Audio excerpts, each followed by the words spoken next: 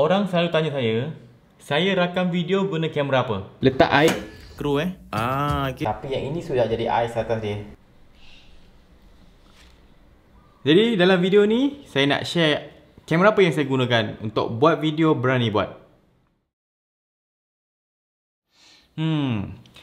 Nak rakam video memang kena ada kamera. Tapi kalau tanya saya biasanya tak berapa suka nak jawab soalan ni. Sebabnya pemilihan kamera ni tidaklah terlalu penting. Lagi-lagi pada orang yang nak start buat konten video. Saya memang guna banyak kamera. Contohnya, saya ada GoPro Hero 7 ni. Handphone pun saya guna juga untuk rakam video. Kalau ni saya guna Samsung S10 Plus. Ni handphone saya guna untuk record video. So macam-macam kamera saya guna. Ni baru 2. Kamera depan saya ni pula saya guna kamera apa? Saya gunakan camcorder daripada Sony FDR ni. FDR AX700. Okay, ni Sony punya camcorder. Untuk kamera sisi saya tepi ni, yang ni saya gunakan Panasonic GH5. Ni bagi saya buka jap ni. Ambil bateri saya. Alright. Jadi, apa kriteria yang saya gunakan dalam pemilihan kamera saya? Kalau tanya saya lebih pentingkan untuk kita boleh rakam video tu secara secure. Saya nak kamera saya merakam video dengan risiko yang rendah untuk video tu hilang. Sebabnya saya dah banyak buat video sebelum ni. Selalu kalau kita rakam video pada memory card, kan kamera semua pakai memory card, kemungkinan tinggi untuk video tu hilang ataupun korup. Bayangkan kalau kita dah buat video 1 hari kita rakam kan, bayangkan memory card tu rosak, membazir 1 hari kita. Mungkin kita buat video tu guna macam-macam modal dan video pula rosak. Benda ni selalu berlaku. Saya dekat seminar resepi pun dah banyak berpuluh resepi dah jadi rosak macam ni.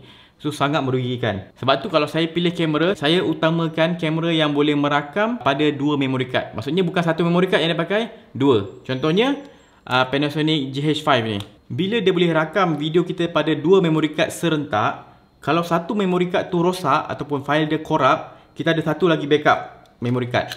Ni 1, ni 2. So dua-dua ni ada file yang sama. So kalau 1 korup, 1 boleh jalan, tak ada masalah. So kuranglah risiko kita. Kalau korang tengok kan, boleh nampak kan, dia ada 2 memory card. Nampak 1, 2. Nampak memory card 1, memory card 2. Camcorder saya pun sama. Dia ada 2 memory card, nampak. Memory card 1, memory card 2. A, B. Fungsi dia sama. Dua-dua dia akan duplicate je file dia. Kalau nak kata perfect kamera ni, saya rasa susah nak jumpa sekarang ni. Tak ada kamera yang perfect lagi. Sebab memang company-company kamera ni akan buat kamera dia berdasarkan certain specification, supaya dia boleh penuhi market dia, supaya ramai orang beli produk, ada pelbagai variasi produk. Kalau dia just buat satu kamera yang perfect gila, orang akan beli satu je, dia kurang sale. Sebab tu dia pelbagaikan variasi kamera-kamera dia. Sebab tu ada pro and cons. Kamera saya ni walaupun dia boleh rakam 2 memory card, dia ada juga con dia. Dia mungkin ada pro dia boleh rakam video 4K, video dia lawa, dia boleh buat slow motion. Tapi dia punya autofocus tak best.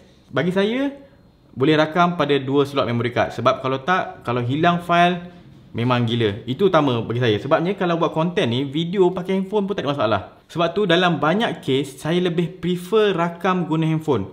Terutama pada orang yang baru nak start main konten. Better pakai phone. Sebab apa? Dia mudah dibawa ke mana-mana. Kualiti handphone sekarang punya kamera, walaupun taklah setanding dengan mirrorless ke camcorder proper kan, dia still cantik sekarang. Kamera sekarang handphone memang cantik. Dan yang satu lagi, macam saya kata tadi, kamera kalau saya beli, saya akan ambil kamera yang pakai 2 slot card. Kalau kat handphone saya suka sebabnya bila kita record video kat handphone, kita punya file tu agak secure. Sebabnya handphone mostly tak pakai card. Dia direct save pada dia punya internal memory. Contoh kalau saya punya Samsung Galaxy S10 Plus ni, dia ada 1 terabyte. Okay, macam hard disk dia, internal memory dia 1 terabyte dan dia bukan pakai memory card. Kalau memory card dia ada kemungkinan untuk file tu hilang, tapi disebabkan dia internal punya memory, file tu save terus kat handphone kita dengan secure. Sebab tu kalau kita ambil gambar ataupun rakam video kat handphone kan, ada tak? Jarang lah. Bagi saya rasa tak ada. Bila dah rakam-rakam, alah mana video tadi, alamak video tadi dah rosak yang rakam video tadi kat handphone. Jarang dengar kan? Sebabnya dia save dengan secure. Sebab tu saya suka. pakai phone better. Kalau tak, kalau baru nak start terus pakai kamera yang mahal ni, lepas tu pula kita nak cari yang mahal lah, satu kos satu hal. Lepas tu pula kita nak perlu cari 2 memory card lah. Kalau kita pakai satu memory card, kemungkinan file kita hilang, banyak masalah dia. Sebab tu kalau nak start, guna handphone saja. Mudah pakai handphone. Cantik pun cantik, file dia pun tak berapa nak besar. Inilah dia kamera, inilah dia sebagai storage kita. Inilah juga kita boleh jadikan tempat kita edit video tu. Saya harap soalan tentang kamera apa yang saya gunakan tu terjawab. Okay? Saya memang ada banyak guna kamera, tapi ingat, saya prefer handphone kalau nak start. Saya dah terangkan dia punya kenapa dan sebab apa semua kan. Pakai handphone kalau nak start. Ingat, kalau buat konten video, jangan pentingkan sangat dia punya video yang lawa-lawa gempak sangat. Utamakan isi video yang kita nak sampaikan tu.